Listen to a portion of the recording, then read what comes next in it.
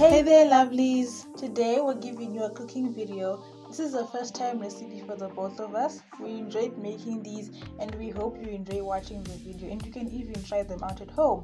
We made potato bubbles! Alright, let's get into it.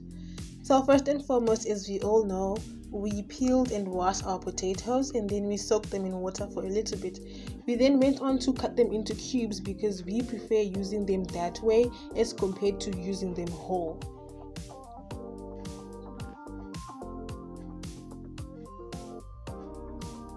We then added water and salt to our pot so that we're able to boil our potatoes.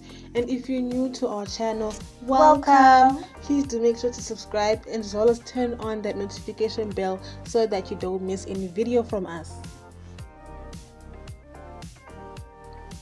After boiling our potatoes and they were finally cooked, we mashed them. We mashed them plain. We didn't add any milk or margarine like what others may do.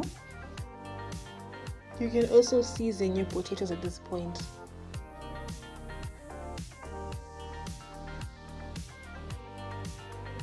Also remember to like this video and check out our previous videos if you haven't. Now we added flour and cornstarch, which some of you may know as corn flour, to our potatoes. Also, we seasoned our flour before adding it to the potatoes. And here we want to make a dough so that we're able to cut the potatoes into smaller pieces so that we can get the idea of bubbles that we want. And now we're kneading the dough. Remember to flour your surfaces and your hands because the dough got a bit sticky. Like we said at the beginning, this is a first time recipe for the both of us.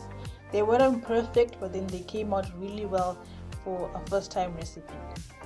We split the dough into two because we find it easier to make use of that way. We then rolled out the dough once again and then cut them into smaller pieces for us to come out with the idea of bubbles. We then used a fork to press down the dough just to get that cute little design, you know.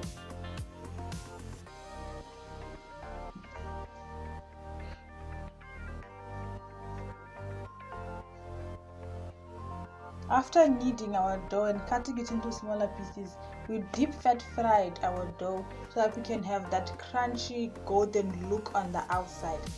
Since we put flour, that's going to be the coat of the bubbles.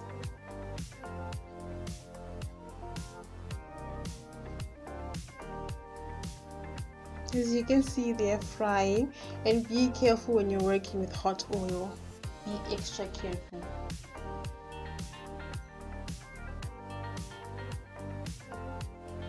And those are our bubbles once they are done. They look golden and crispy. We then went on to add the second batch that we had cut out.